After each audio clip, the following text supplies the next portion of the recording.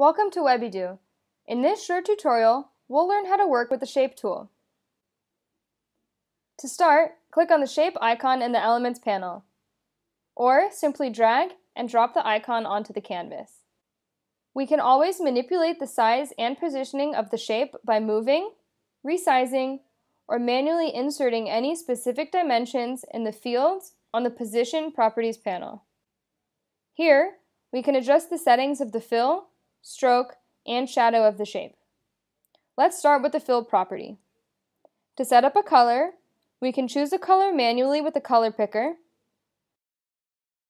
pick a color style from the site presets, or insert the color hex code. The opacity can be set with the slider. Now, let's examine the stroke property. Here, we can set up the type of stroke: solid, dashed, dotted, or none. The color, the stroke size, and the corner's radius. In these fields, we can set up the stroke on all sides of the shape together, or set up different parameters on each side separately. On the curve radius, we control the amount of curve on all the corners at once or individually, just as we did with the stroke. Finally, in shadow, we can set up our shape's shadow, determining the specific type, color, and the opacity. In addition, we can upload an image into the shape. Just press the image icon, choose an image from the computer directory, and upload it.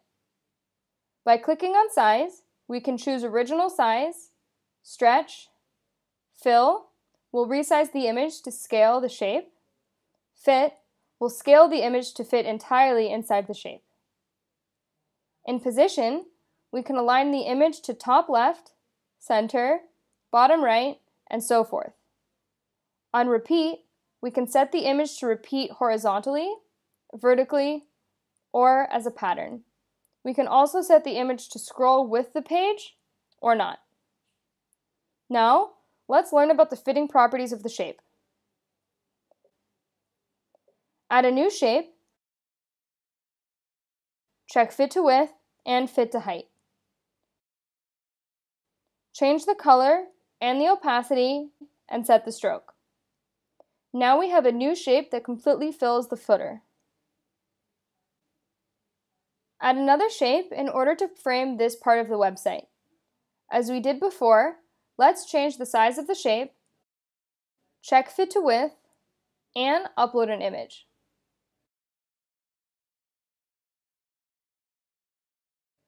Move the image back behind the other elements, and now we have an image filling the shape of this entire section. Shapes are very commonly used as buttons. We'll add another shape around this text, resize it, remove the fill, and change the stroke. Holding Shift, we will select both elements and click on the Include option in the Design panel to make it all one element. Now, next to Link To, we can choose Page to turn the shape into a button that links to another page. We can choose Link and add a URL will create a link for an external page, or we can choose Anchor, which will allow us to link to any anchor link previously set on this page. And that's all it takes to master the Shape tool. You can check out additional tutorials to learn more about creating beautiful websites in the Webydo Academy video lessons. For any questions, we're always here to help.